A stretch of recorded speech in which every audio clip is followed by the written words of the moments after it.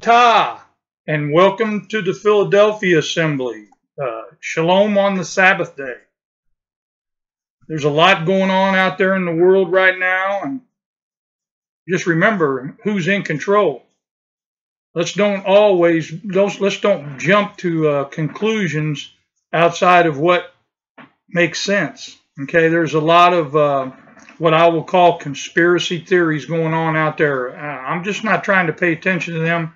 I just want to keep my eyes focused on our Mashiach, our Messiah, and do what he would do. And that is, number one, be obedient. You know, we know that we're supposed to follow the laws of our land and, you know, be good examples to others. And right now, makes good common sense, regardless of where this started from or whatever, to listen and you know, stay inside, as they've told you. Or, you know, that doesn't mean that you can't go outside and walk your dog or do anything like that. But right now, while this virus is out there, it's a good idea to shelter in, as it is. You know, here in Illinois, we've kind of been put in a position where they've asked us to shelter in. It's not something where they're going to put people in jail if they go outside. We're able to go out, walk our dogs, do all that, go to the grocery store, go to the gas station, you know, pharmacy, whatever that a person needs to do that's important. You know, obviously they're doing it, but they're recommending you to shelter in at this time. And, you know, if you're an older person and you've got outstanding health conditions besides that, there's even more reason to do that. Takes faith sometimes to stay inside. Don't be foolish and think that, you know, hey, you know, I'm protected, I can do it. Yeah, you're protected. But we can remember when the apostle Shaul, he reached into the fire and he got bit by a snake. He didn't see a snake in there and reach in and intentionally get bit. He got bitten and God protected him from that. You know, in Matthew chapter 4, it said, tempt not the Lord thy God. Our Messiah said that. And when Satan told him to cast himself down from the temple and that the angels would catch him, you know, he said, tempt not the Lord thy God. Now think about that. You know, in perspective, we don't want to be tempting God either. You know, just like in the time of the Passover, when the Israelites were instructed to stay inside there all night and don't come out because the death angel was passing over the whole country of Egypt at that point. Okay, he's going to kill the firstborn in that example. We know that's just an example. That was a real factual thing that happened. But we can look at that and see the examples for today. So this might be a long time for us to be shut in. But we need to have faith and keep faith in God and keep on living our life and not let our fear be robbed. You know, not let fear take away our joy. That's what I meant to say. Okay?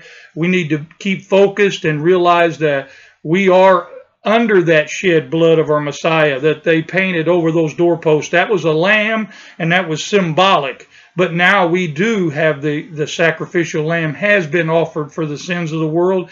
And now we have that blood that's over our doorpost of our heart. And so let's just all stay faithful together in keeping Yahuwah's commandments and acting in the same manner as our Mashiach, our Messiah, Yahushua did, and not be afraid, you know, but also don't be foolish, okay? Make sure you take the proper precautions as you're warned to, and just live your life in the best way you can. Now's a good time to bond with family members. Now's a good time to become closer together in that family. And the other thing is, now's a good time to be in the Word, to be studying and rightly dividing this Word in such a way that it gives us encouragement. We're going to continue to do our expository teaching. I thought about, you know, teaching on other things this morning, but, you know, I don't want to draw any conclusions that would be, you know, out of context and probably pull us away, that could possibly pull us away from the truth. I want to remain in this. We're going to continue our expository teaching in 2 Samuel. This is part 2 of the teaching, and we're going to start in chapter 8. We're first going to open in prayer, okay? And we're going to pray for everybody, and I'd like for all of us to be praying together, you know, every day, let's all set a time like 12 o'clock noon every day for the believers to sit down. We don't have to notify each other. We don't have to be online, but all every day about 12 o'clock, let's all pray for the whole entire earth that the hedge would be around them. But today is, according to Yahuwah's calendar as we discern it, it's the 12th day of the 13th month. That would be the Adar 2 if you were using the names for the Hebrew calendar. It's again the 12th day of the 13th month of the year 5779, and it's the 21st day of the 3rd month, or the 21st of March 2020 on the Gregorian calendar. And you know, we just yesterday passed the equinox, which I believe is the sign that lets us know that the next new moon would be the beginning of months, or the month of Abib. So we're looking forward to that. Now, whether you discern the full moon to be the conjunction, or whether you discern the full moon to be the sliver, or you know, the first sighting, or you like us look at it as the full moon, that equinox should be your sign, that you would see that the number of hours a day are the same in the night. We know that the sun, the moon, the stars would be for signs, and I believe the sun is for our sign. And again, when the number of hours of the daylight are the same as the dark, that I believe to be our sign. And then the next thing we're looking for is that new moon. Again, we believe it to be the full moon. Watch our video entitled "The New Moon According to Scripture." Okay, go to Philadelphia Assemblies on YouTube, and please click on subscribe and the little notification bell so that you know when we put out a new video that you'll be notified. Now, we're going live here, but we're also simultaneously getting ready to upload this to YouTube. We're recording it now. We'll be uploading it right after the message. So we're going to face towards the east, towards where the temple was and where it will be. And we're going to open in prayer. Almighty Father Yahuwah, we praise you, Father, for in all things, in good times and in these times of tragedy that are going on around throughout all the globe. Father, we know there's a plague that's out there. Father, we ask that hedge of protection that you promised us would be around all those believers that have come under that shed blood of our Messiah over the doorpost of our hearts.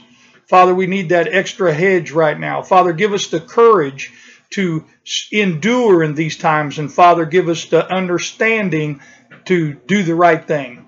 Father, help us not to provoke fear in the hearts of others. But again, we also don't want to provoke for foolishness. You know, let's all be sincere and continue to keep your commandments and keep each other in prayer in this time of plague. Father, we ask that, again, you would protect and keep all those of your servants. And, Father, even all those that have not come under the word, under that shed blood, we ask the protection for them, Father, because that's family, friends, you know, others that haven't yet made that profession of faith to you and are walking in newness of life or the commandments. We ask, Father, that you would heal all those that are sick. And, Father, we know some will not survive. And, Father, we understand that our days are numbered, just like the hairs on our head. Father, we ask that you would enlighten each one of us today as we go to seek understanding in your word. Father, as we teach this expository teaching of 2 Samuel, Father, give us the words to say and open our hearts to understanding. We ask it all in your precious Son, Yahushua's name. Amen. Okay, we'll go ahead and jump right in now. 2 Samuel, chapter 8 and verse 1. And it says, "And after this it came to pass that David," or David in English, "smote the Philistines and subdued them. And David took Methegamiah," and I'm terrible at these names, forgive me, "out of the hand of the Philistines. And he smote Moab and measured them with a line." And then it says, "making them to lie down on the ground, even with 2 lines measured, he too put he too put to death, and with one full line to keep alive. And so the Moabites became Dawood's servants and brought gifts. I know that might have been a little confusing, but I tried to, again, give a little better translation here, or a little clearer for most people, of the King James translation. Verse 3 of chapter 8. Dawood smote Hadadezer, the son of Rehob, the king of Zobah, as he went to recover his strength at the river Euphrates. Okay, and Dawood took from him 1,000 chariots. Okay, he recovered from the Philistines that he had smote or killed, and 700 horsemen and 20,000 footmen. And Dawood hamstrung all the chairmen, and Dawood. Okay, I'm reading it again. I'm sorry, I backed up. And Dawood hamstrung all the chariot horses, but reserved of them for 100 chariots. So he saved 100 horses for the chariots. And when the Syrians of Damascus came to help Hadadezer, king of Zobah, Dawood slew of the Assyrians 22,000 men. Then Dawood put garrisons in Syria of Damascus, and the Syrians became servants to Dawood and brought gifts. And Yahuwah preserved Dawood wherever he went. And Dawood took the shields of gold that were on the servants of Hadadezer and brought them to Jerusalem, and from Betah and from Beothiah, cities of Hadadezer, king. Okay, that's the end of thought there. And Dawood took very much brass or bronze. When Toi, king of Hamath, heard that Dawood had smitten all the host of Hadadezer, then Toi sent to Horam his son into King Dawood to greet him and to bless him, because he had fought against Hadadezer and smitten him. For Hadadezer had wars with Toi, and Horam brought with him vessels of silver and vessels of gold and vessels of brass or bronze, which also King Dawood did dedicate unto Yahuwah. With the silver and gold he had dedicated all nations which he had subdued, of Syria and of Moab and of the Ben or sons of Ammon, and of the Philistines and of Amalek, and of the spoil of Hadadezer, son of Rehob, king of Zobah. And Dawood got him a name when he returned from smiting or from killing of the Syrians in the valley of Salt, being 18,000 men. And he put garrisons in Edom, and throughout all Edom put he garrisons. And all they of Edom became Dawood's servants, and Yahuwah preserved David wherever he went. Or he delivered David from wherever he went, kept him alive. And Dawood reigned over all Israel, and Dawood executed or administrated judgment and justice unto all his people. And Joab, the son of Zeruiah, was over the host, and Jehoshaphat, the son of Ahilud, was recorder, or like scribe. Verse 17, and Zodok, the son of Ahitub, and Ahimelech, the Ben of Abiathar, were the priests, and Sariah was the scribe. Okay, so one of them was a recorder, and this one was translated scribe, but it's pretty much the same thing. Now, when you're talking about Zodok and the sons of Zodok, later we'll understand that this is the priesthood that's restored later. And Benaiah, the son of Yehoda, was over both the Cherethites and the Pelethites, and Dawood's Ben or sons were chief rulers, okay, or officers. Chapter 9 of 2 Samuel, verse 1. And David said, is there yet any that is left of the house of Saul, or Shaul, that I may show him kindness for Jonathan's sake? And there was of the house of Shaul a servant whose name was Ziba. And when they had called him unto David, the king said unto him, art thou Ziba? And he said, your servant is he. In other words, yes, I'm he. Verse 3, and the king said, is there not yet any of the house of Shaul that I may show the kindness of Elohim unto him? And Ziba said unto the king, Jonathan hath yet a ben or son, which is lame on his foot. And the king said unto him, where is he? And Ziba said unto the king, or unto David, behold, he is in the house of Machir, the ben of Amiel. Stop that, Bob. in Lodabar. Verse 5. Then King David sent and brought him out of the house of Machir, the ben of Amiel, from Lodabar, or Lodabar. 6.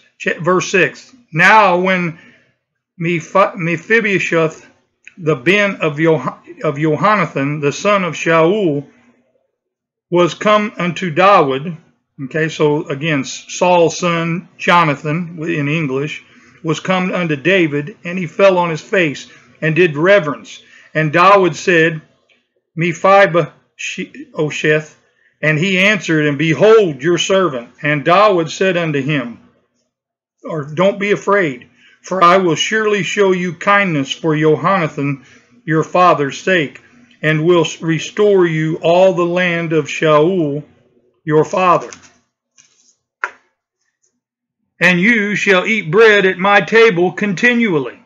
And he bowed himself, and he said, what is your servant that you should look upon such a dead dog or a worthless person as I am? Verse 9.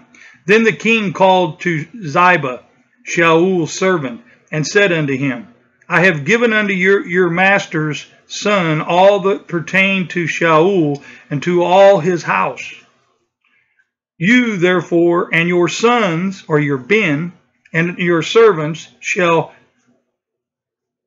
cultivate or till the land for him, and you shall bring in the fruits, that your master's ben or son may have food to eat. But Mephibosheth, and I'm slaughtering that name, your servant master's son or ben shall eat bread always at my table. Now Ziba had 15 ben or sons and 20 servants. Verse 11. Then said Ziba unto the king, according to all that my master the king hath commanded his servant, so shall your servant do. As for Mephibosheth, said the king, he shall eat at my table as one of the king's ben or sons. And Mephibosheth had a young son or ben, whose name was Micah, and all that dwelled in the house of Ziba were servants unto Mephibosheth. So Mephibosheth dwelt in Jerusalem, for he did eat continually at the king's table, and was lame on both of his feet. Now we already read earlier what happened, and the lady had dropped him when she was running and caused him to be lame. Chapter 10. And it came, chapter 10 of 2 Samuel, in verse 1. And it came to pass after this, that the king of the sons of Ammon died, and Hanun his ben reigned in his stead. Then said David, I will show kindness unto Hanun, the ben of Nahash, as his father showed kindness unto me. And David sent to comfort him by the hand of his servants for his father. And David's servants came into the land of the ben of Ammon. And the princes of the Ben of Ammon said unto Hanun, their master, do you think that David doth honor your father, that he hath sent comforters unto you? Hath not David rather sent his servants unto you to search the city, and to spy it out, and to overthrow it? Therefore Hanun took David's servants, and shaved off the one of their beards, and cut off their garments in the middle, even to their buttocks. So they cut their garments or their overcover all the way up to their hind quarter, and sent them away. Verse 5, when they told it unto David, he sent to meet them, because the men were greatly ashamed, or humiliated. And the king said, stay at Jericho until your beards be grown, and then return, because they were ashamed. And some say that's why we are to wear beards, because this obviously shows that the guys were ashamed. It also might be that they were ashamed because they had been taken by force and shaving their beard.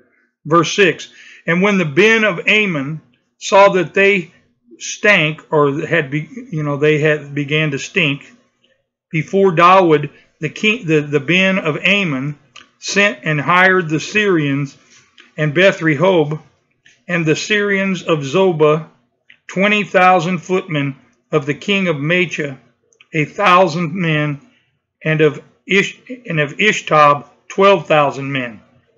And when David heard of it, he sent Joab and all the son of the mighty men, and the Ben or sons of Ammon came out and put the battle in array at the entering of the gate. And the Syrian of Zobah and of Rehob and Ishtob and Maach were by themselves in the field. When Joab saw that the front of the battle was against him, before and behind, he chose of all the choice men of Israel and put them in array against the Syrians. Got them suited up for battle, put on the whole armor. Verse 10, and the rest of the people he delivered into the hand of Abishai, his brother, that he might put them in array against the Ben of Ammon, or get them ready for battle against the men of Ammon. And he said, if the Syrians be too strong for me, then you shall help me. But if the Ben of Ammon be too strong for you, then I will come and help you. Be of good courage. And, have faith. Be of good courage. And let us play the men for our people. Or let us be men for our people. And for the cities of our Elohim. And Yahuwah do that which seems him good. In other words, we'll go do what we think is right, and whatever Yahuwah does, it'll be okay because he is Yahuwah. Verse 13, and Joab drew near, and the people that were with him, and to the battle against the Syrians, and they fled before him. And when the Ben of Ammon saw that the Syrians were running, then they fled also before Abishai, and entered into the city. So Joab returned from the Ben, or the sons of Ammon, and came to Jerusalem. Verse 15. And when the Syrians saw that they were smitten before Israel, they gathered themselves together. And Hadazer sent and brought out the Syrians that were beyond the river, and that's talking about the Euphrates, and they came to Helam, and Shobach, the captain of the host of Hadazer, went before them. And verse 17, and when it was told David, he gathered all Israel together and passed over Jordan and came to Helam, and the Syrians set themselves in array, in other words, got prepared for battle against David and fought with him. And the Syrians fled before Israel, and David slew the men of 700 chariots of the Syrians and 40,000 horsemen, and smote or struck Shobach, the captain of their host, who died there. And when all the kings that were servants to Hadaezer saw that they were smitten, or they were destroyed before Israel, they made peace with Israel and served them. So the Syrians were afraid to help the Ben of Ammon anymore. So that's the end of chapter 10. We're going to go right ahead with chapter 11. And it came to pass after the year was expired, or at the end of the year, at the time when the kings go forth to battle, that David sent Joab and his servants with him and all Israel, and they destroyed the Ben, or sons of Ammon, and besieged Rabbah. But David tarried, or stayed still, or remained at Jerusalem. Verse 2. And it came to pass in the evening that David arose from off his bed and walked upon the roof of the king's house, and from the roof he saw a woman washing herself, and the woman was very beautiful to look upon. We all know what's going on here, and that's where we know if we dwell on sin, on something, then sin lies at the door. And this is the mistake that David made. Verse 3, and David sent and inquired after the woman. Now, if he would have just noticed her and went on, this probably wouldn't have happened, but he didn't. And one said, is not this Bathsheba, the daughter of Elam, the wife of Uriah the Hittite? And David sent messengers, again, or malachim. This is the same word in Hebrew that they use for angels. Okay? So David sent malachim. So my point with all that is so you don't get on the idea that every time you see the word angels, it's talking about angelic beings, because it's not. Sometimes it's talking about human beings, and sometimes it's talking about angelic beings. And David sent malachim, or messengers, and took her, and she came in unto him, and he lay with her. We know that wasn't a good thing, for she was purified from her uncleanliness, and she returned unto her house. So David had done something with this woman, and the woman conceived and sent and told David and said, I am with child. And David sent to Joab, saying, send me Uriah the Hittite. And Joab sent Uriah unto David, or David. Verse 7, and when Uriah was come unto him, David demanded of him how Joab did, and how the people did, and how the war prospered, or how it went. Verse 8, and David said unto Uriah, go down to your house and wash your feet. And Uriah departed out of the king's house, and there followed him a portion of food from the king. And Uriah slept at the door of the king's house with all the servants of his master, and went not down to his house. And when they had told David, saying, Uriah went not down into his house, David said unto Uriah, did you come not from your journey? When then did you not go down why then did you not go down to your house? Verse 11, and Uriah said unto David, the ark and Israel and Yehudah abide in tents, and my master Joab and the servants of my master are encamped in the open fields. Shall I then go unto my house to eat and to drink, and to lie with my wife?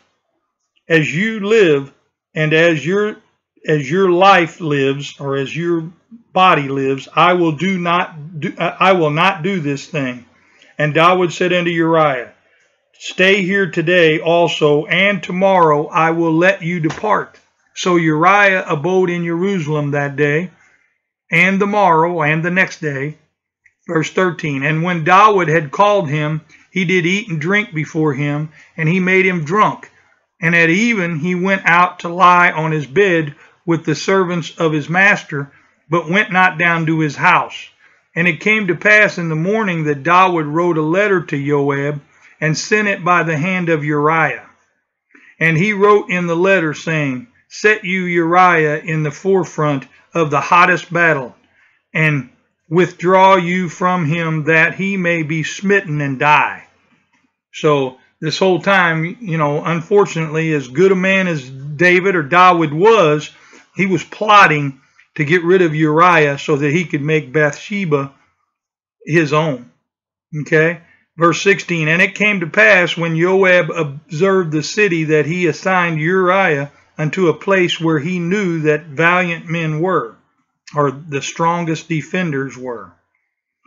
17, and the men of the city went out and fought with Joab, and there fell some of the people of the servants of David, and Uriah the Hittite died also.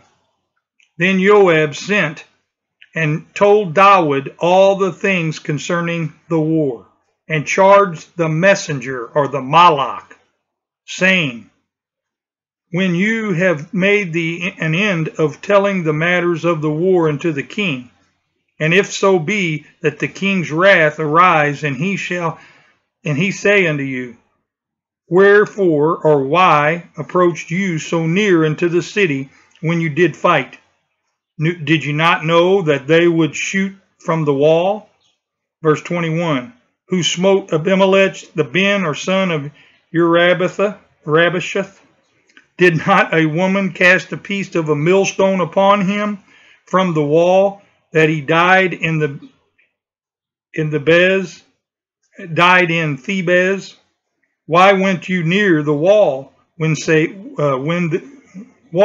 say you, your servant Uriah the Hittite is dead also. So the Malach, or the messenger, went and came and showed David all that Joab had sent him for. And the Malach, or messenger, said unto David, surely the men prevailed against us, and came out unto us into the field. And we were upon them even unto the entering of the gate. And the shooters shot from off the wall upon your servants, and some of the king's servants be dead. And your servant Uriah the Hittite is dead also.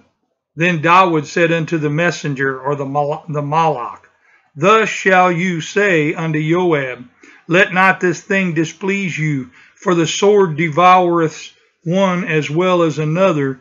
Make your battle more strong against the city, and overthrow it, and encourage you him. And when the wife of Uriah heard that Uriah her husband was dead, she mourned for her husband.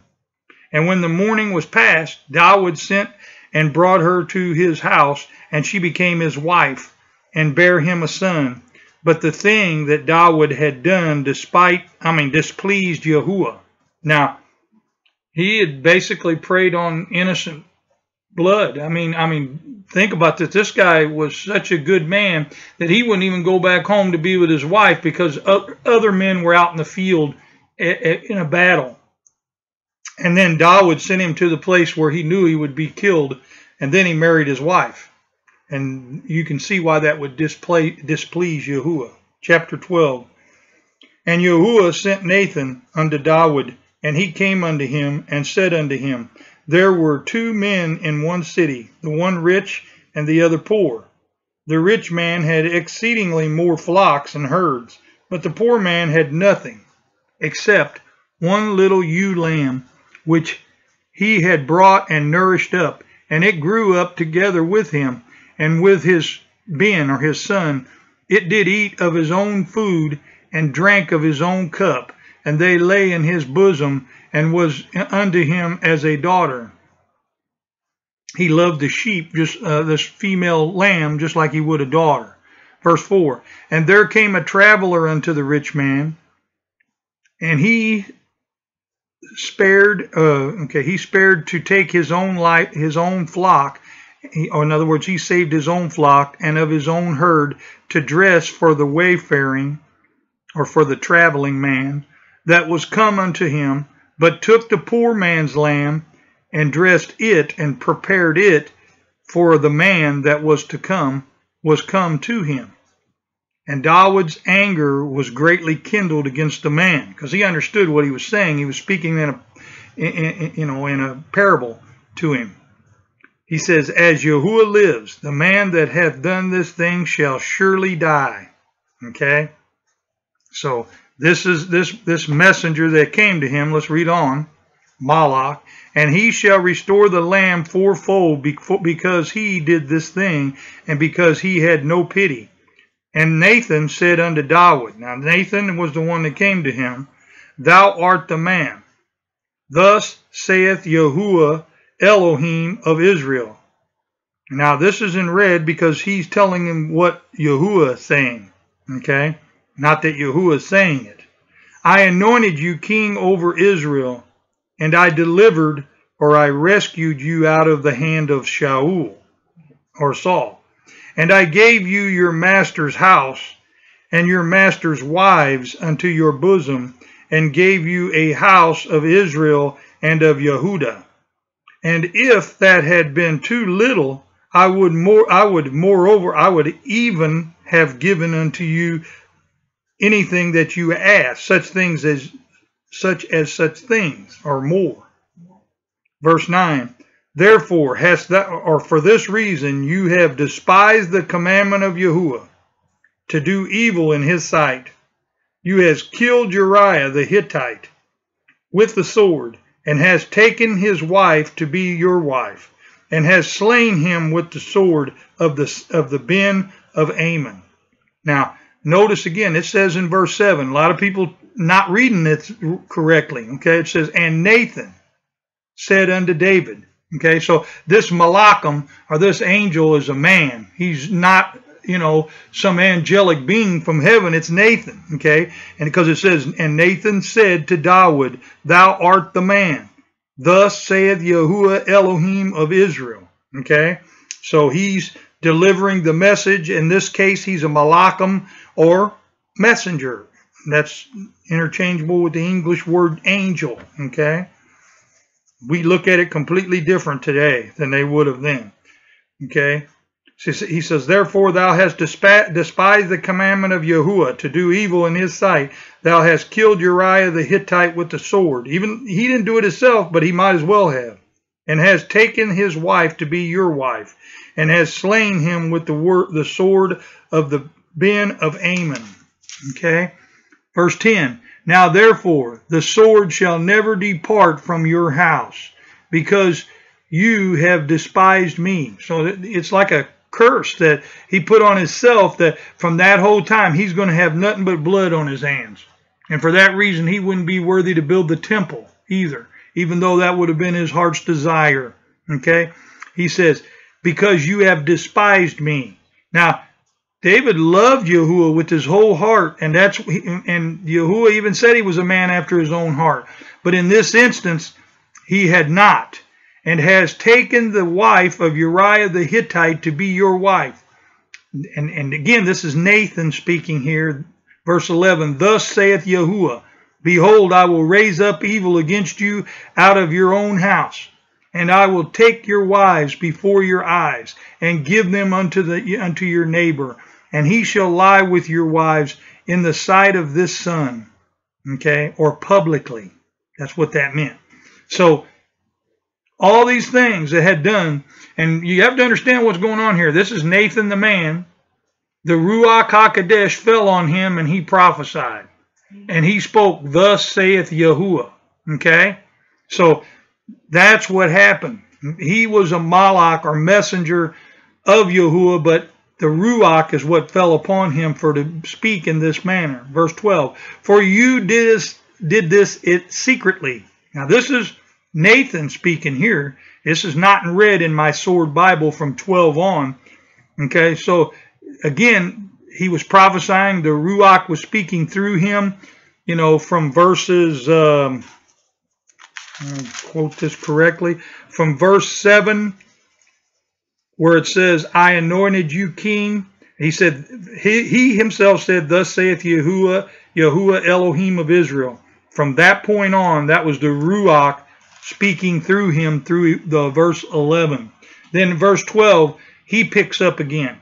For you, obviously Nathan picks up again. For you did it secretly, but I will do this thing before all Israel and publicly, or before the sun, for all to see.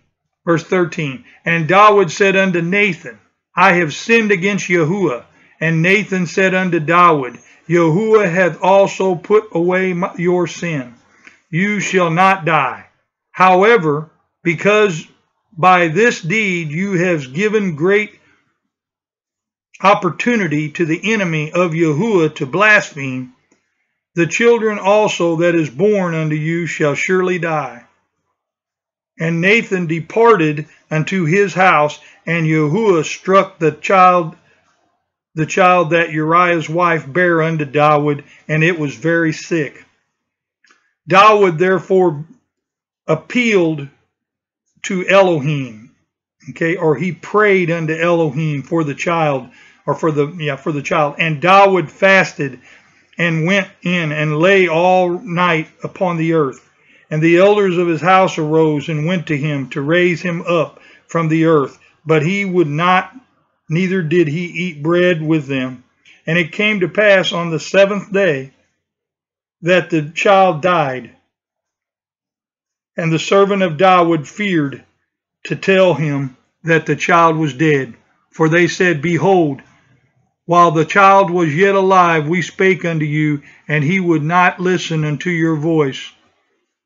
How will he then harm himself if we tell him that the child is dead? Verse 19.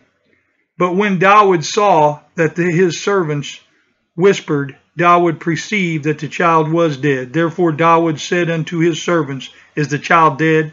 And they said, He is dead. Verse 20. Then David arose from the earth and washed and anointed himself and changed his clothing and came into the house of Yahuwah, which was at that time the tabernacle of the congregation, and worshiped. Then he came to his own house, and when he had required, or when he had asked, they set bread before him, and he did eat. Verse 21. Then said his servant unto him, What thing is this that thou hast done? Thou did fast and weep for the child while it was alive, but when the child was dead, you did rise and eat bread. And he said, While the child was yet alive, I fasted and cried, for I said, Who can tell whether Elohim will be gracious to me, that the child may live? He was fasting and crying and praying unto Yahuwah, Elohim. Verse 23, But now he is dead. Therefore, why should I fast? Can I bring him back again? I shall go to him, but he shall not return to me. Verse 24, And David comforted Bathsheba, his wife, and went into her, and lay with her, and she bare a son, and he called his name Solomon. And Yahuwah loved Solomon. Verse 25, And he sent by the hand of Nathan the prophet. Notice that's the one that was prophesying, Nathan the prophet. And he called his name Jedidiah because of Yahuwah. And Joab fought against Rehoboth of the Ben, or sons of Ammon, and took the royal city. And Joab sent Malachim, or messengers, to David, and said, I have fought against Rehoboth, and have taken the city of waters. Verse 28, Now therefore gather the rest of the people together, and encamp against the city, and take it. Lest I take the city, and it be called after my name. And David gathered all the people together, and went to Rehoboth, and fought against it, and took it. And he took their king's crown from off his head, the weight whereof was a talent, or about 100 pounds of gold, with, well, that had been a heavy crown, wouldn't it? 100 pounds of gold with the precious stones, and it was set on David's head, and he brought forth the spoil of the city in great abundance.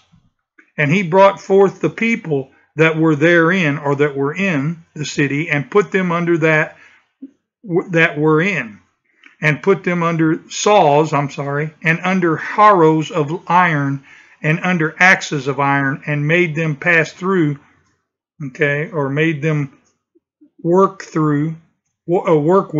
make them work with the brickland. And thus did he unto all the cities of the sons of Ammon. So David and all the people returned unto Jerusalem. Chapter 13 of 2 Samuel. And it came to pass after this that Absalom, the son of David, had a fair sister whose name was Tamar. And Amnon, the son of, or the ben of David, loved her. And Amnon was so miserable that he fell sick for his sister Tamar, for she was a virgin, and Amnon thought it difficult for him to do anything to her, because it was his sister, obviously. Verse 3, but Amnon had a friend whose name was Jonadab, the ben of Shimeah, David's brother, and Jonadab was a very subtle man. And he said unto him, why are you, being the king's son, depressed from day to day? Will you not tell me? And Amnon said unto him, I love Tamar, my brother Absalom's sister. And Jonadab said unto him, lay you down on your bed and make yourself sick, and when your father comes to see you, say unto him, I beg you, let my sister Tamar come and give me food, and dress and prepare the food in my sight, that I might see it and eat it at her hand. So Amnon did lay down and made himself sick. And when the king was come to see him, Amnon said to the king, I pray you, or I beg you, let Tamar my sister come and make me a couple of cakes in my sight, that I might eat it at her hand. Verse 7, then David sent him to Tamar, saying, go now to your brother Ammon's house, and prepare food. So Tamar went to her brother, and to her brother Ammon's house, and he was laid down. And she took flour and kneaded it, and made cakes in his sight. She mixed it together and made cakes in his sight, and did bake the cakes. And she took a pan and poured them out before him, but he refused to eat. And Amnon said, have out all men from me. And they went out every man from him.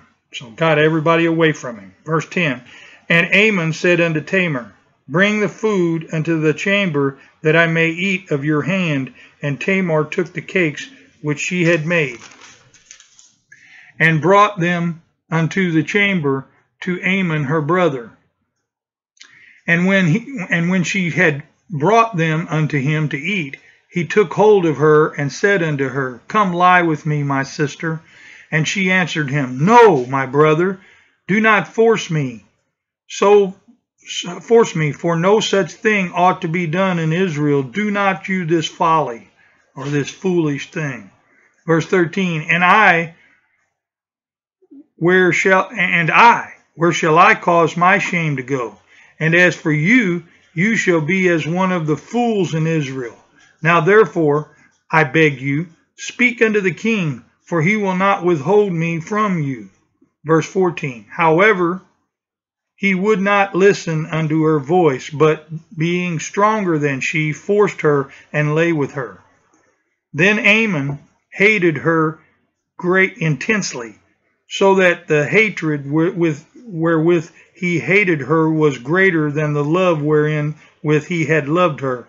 And Amnon said unto her, arise, be gone. Verse 16, and she said unto him, there is no cause. This evil is sending me away is greater than the other that you did unto me. But he would not listen unto her. Then he called his servant that ministered unto him, and said, put now this woman out from me, and bolt the door after her. And she had a garment, or she had a full-length robe of various colors upon her. For with such robes were the king's daughters that were virgins apparelled. Then his servant brought her out, and bolted the door after her. And Tamar put ashes on her head, and tore her garment of many colors that was on her, and laid her hand on her head, and went on crying. And Absalom her brother said unto her, hath Amnon your brother been with you? But hold now your peace, my sister. He is your brother. Regard not this thing. So Tamar remained desolate in her brother Absalom's house, or remained quiet. Verse 21, but when King David heard of all these things, he was very angry. And Absalom spake unto his brother Amnon neither good nor bad. So he didn't say anything. For Absalom hated Amnon because he had forced his sister Tamar. And it came to pass after 2 full years that Absalom had sheep shearers in Baal Hazor, and we know Baal means master or lord, Hazor, which is beside Ephraim, and Absalom invited all the king's men or sons. Verse 24, and Absalom came to the king and said, behold now, your servant have sheep shearers. Let the king, I beg you, and his servants go with your servant. Verse 25, and the king said unto Absalom, no, my son, let us not all now go, lest we be burdened unto you, be a burden unto you. And he urged him, however, he would not go, but blessed him. Verse 26, then said Absalom, if not, I pray, or I beg you, let my brother Amnon go with us. And the king said unto him, why should he go with you? Verse 27, and Absalom urged him that he let Amnon and all the king's men or sons go with him. Verse 28, now Absalom had commanded his servants, saying, mark you now when Amnon's heart is merry with wine. So in other words, watch till he's merry with wine, or had too much to drink. And when I say unto you, strike Amnon, then kill him. Fear not, have not I commanded you? Be courageous and be valiant. Going to have his revenge for him molesting his sister. Verse 29, and the servants of Absalom did unto Amnon as Absalom had commanded. Then all the king's sons, or Ben, arose, and every man got him up upon his mule and fled. And they didn't have mules probably in those days, so that's probably donkey or burro. And it came to pass while they were in the way that tidings came to David, saying, Absalom hath slain all the king's men or sons, and there is not one of them left. Then the king arose and tore his garment and lay on the earth, and all his servants stood by with their clothes torn.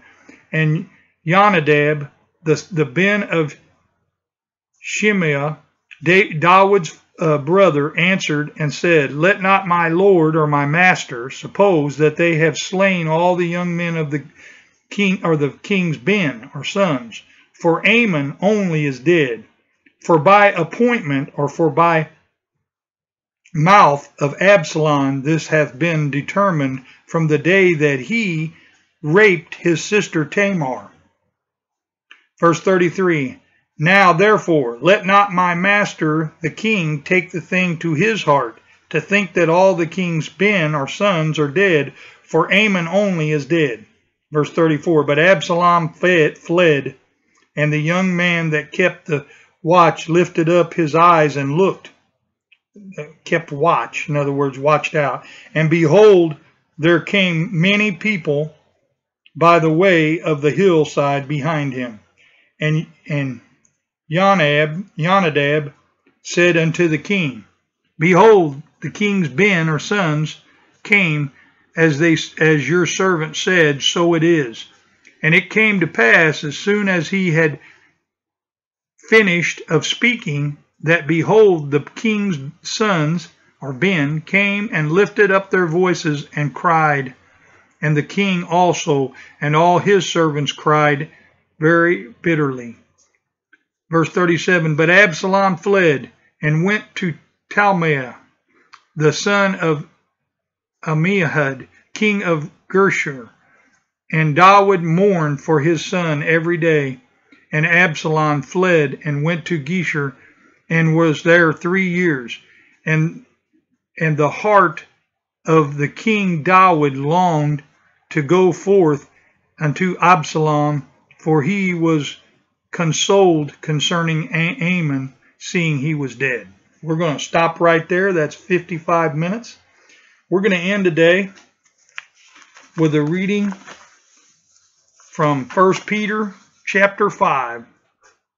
1 Peter chapter 1 5. Peter chapter 5. I think this is fitting with the plague that's out there.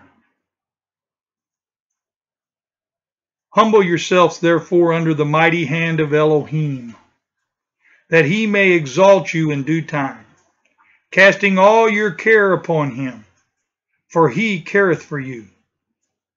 Verse 8, be sober, be vigilant, because your adversary, the devil, as a roaring lion, walks about, seeking whom he may devour. Whom resist firmly in the faith, knowing that's what we need to do. We need to resist, temptation, fear, and all those things in the faith, knowing that the same afflictions are accomplished in our brethren that are in the world, whether they're under that blood or not. Verse 10, but Elohim of all grace, who hath called us unto his eternal glory by the Mashiach Yahushua, after that he have suffered a while, might make you perfect, stabilize, strengthen, settle you. To him be glory and dominion forever and ever. Amen. And may Yahuwah be with you and keep his hedge around you, and may give you wisdom and understanding until we meet again. If you have any questions or comments, concerns, you can contact us at philadelphiaassemblies@gmail.com. And again, if you would, go to YouTube, the Philadelphia Assemblies. It's just Philadelphia Assemblies, okay, on YouTube, and click on subscribe and also click that little bell. May Yahuwah bless until we meet again.